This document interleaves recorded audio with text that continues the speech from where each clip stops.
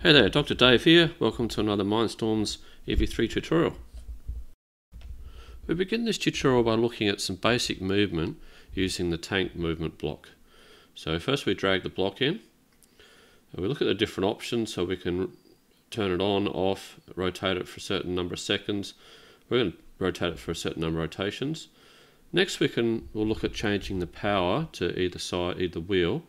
We can either do that using the slider bar, or we can actually change the number manually by typing it in. We're going to keep both power at 50, and finally the number of rotations we'll drive forward is 3. Okay, so next we're going to introduce a second block for rotating, but before we change the values on that, we'll introduce a wait block which will wait 5 seconds between those two movement commands. Okay, so then for this one, to turn it on the spot, we have one wheel going at 50 and the one going at -50. And here you can see the robot moving forward, waiting for 5 seconds, and then rotating.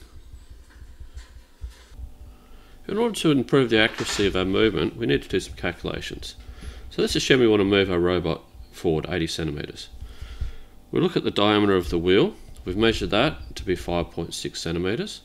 So using a bit of basic mathematics here, we can work out the circumference of the wheel to be 17.6 centimeters. So every time we do one rotation of the wheel, we move ahead 17.6 centimeters. So the number of revolutions required for that to move 80 centimeters is going to be 4.55.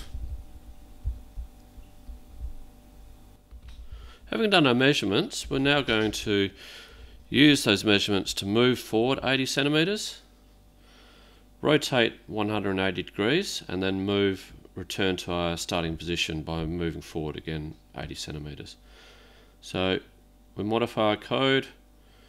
Through a bit of trial and error, we worked out that the number of revolutions to turn 180 was approximately 1.25. Putting some delays in between each movement phase,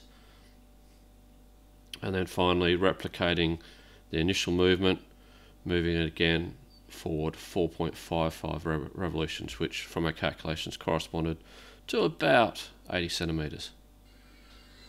And we can see now our robot moving forward, delay, turning around, and then moving back to its starting location. The last thing we're going to look at in this tutorial is using a loop to drive the robot in a square. So begin by selecting the number of times we iterate around the loop. So we use the count method to go iterate 4 times. Next we use a tank block, and we're going to drive 3 rotations forward. Introduce a 1 second delay, and then a second tank block to rotate the robot 90 degrees.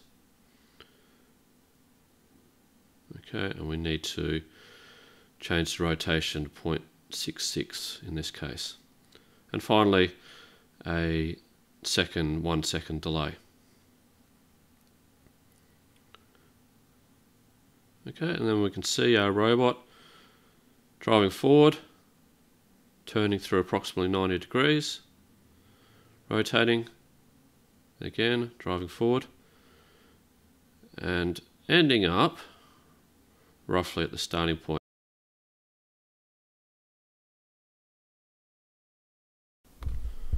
Alrighty, hopefully that was helpful for you. Thanks for watching, and come back for more. Bye.